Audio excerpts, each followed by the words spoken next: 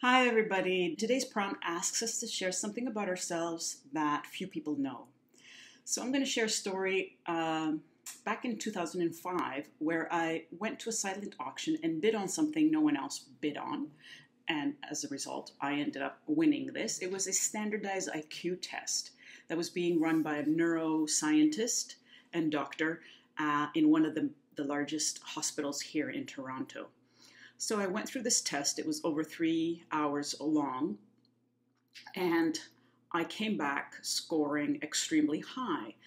On this test, if you scored 130 or higher, you would be eligible to belong to the Mensa group, and I scored 143.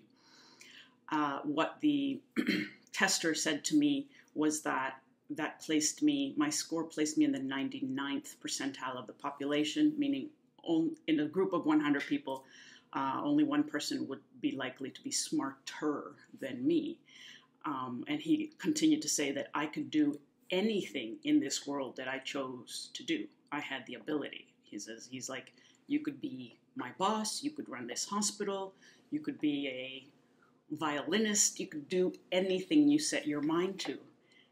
And it stunned me. And I'm standing outside of the hospital on this very busy sidewalk, streetcars and cars, people streaming by, and I'm just like a statue standing there stock still because I can't process the information.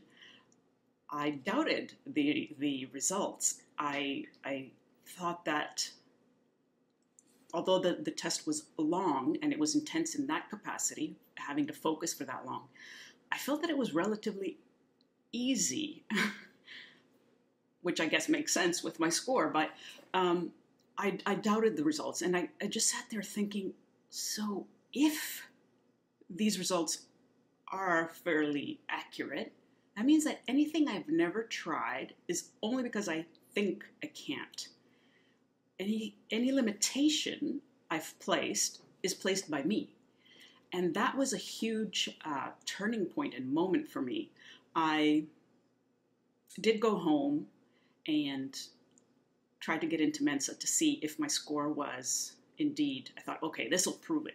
If Mensa takes me in, it's true. And they did. I didn't actually go through with it. I didn't join, but I did their test. And yeah, so I was like, huh, who would have thought? A little genius walking around. Now, before I finish this story, I just want to say that I don't think IQ tests are usually a positive thing, right? For people, they can often be harmful. In my case, my story happens to be positive. I think in many cases, IQ tests can be harmful because people feel, oh, I can only do this, or I'm not good at that. And I don't think IQ tests are a good predictor at all of how one will fare in life, how one will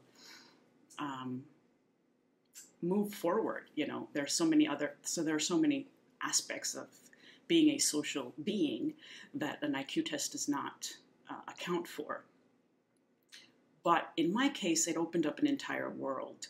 And since then, I have allowed myself to try many, many things that I would never consider because of this experience. So there you go.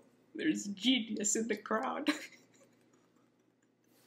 I still find it kind of funny and a little hard to believe, and I can't say that I think that I'm intelligent, but genius is. You know, and the other thing is, the line between genius and madness is very small. Okay, I'll stop here, and I'll see you guys in the next video. Bye.